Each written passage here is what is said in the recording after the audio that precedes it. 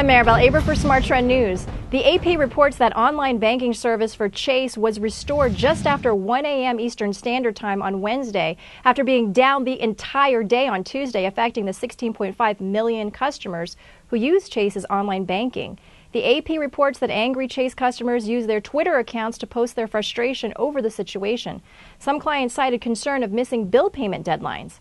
Chase spokesman Thomas Kelly said that Chase would work with any customers who had online bill payment deadlines that couldn't meet because of the outage. I'm Maribel Aber for Smart Trend News. For more news and market analysis, subscribe to our YouTube channel, Trade the Trend, and also visit our website,